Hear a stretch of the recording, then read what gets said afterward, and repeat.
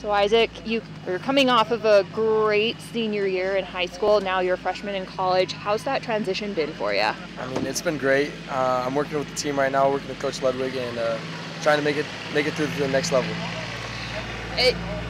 Is it like nice because now you're not necessarily the center of attention, or is the competitor in you a little bit antsy? A little bit antsy, but I mean, I know my position right now. I gotta work behind Cam, get ready, be prepared to go in at any time. Speaking of Cam, what's it like being able to kind of learn from someone that's one of the best to ever do it here? I mean, he's a baller, and I just got to take some of his attributes because he's been winning. He's been doing his thing all over Utah, so I gotta follow in those footsteps and hopefully do better. You also have a guy that's a little in front of you in Brandon Rose, maybe remembers a little bit better what it's like to be the new guy on the team.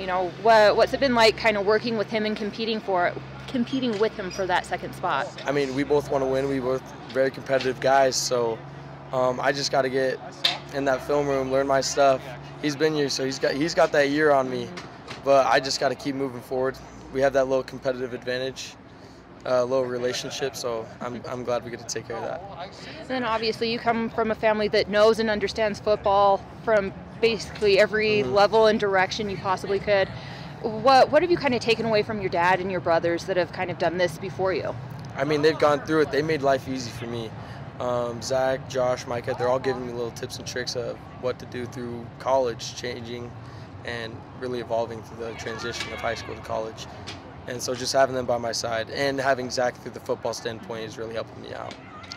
I know it's so early in your process and in your growth as a player, a college player, and I've heard that you want to kind of blaze your own path, at least as of right now. What does that look like for you?